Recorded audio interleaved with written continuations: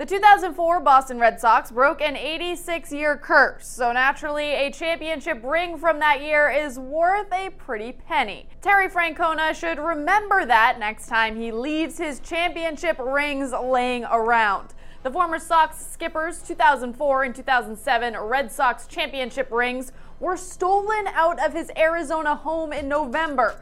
But fear not, the Pima County Sheriff's Department announced on Tuesday that the rings have been recovered after being purchased by a Phoenix sports memorabilia store. In addition, a check of Francona's for over $245,000 was fraudulently deposited as well. Police arrested the culprit, who has been charged with second-degree burglary, theft, and trafficking in stolen property.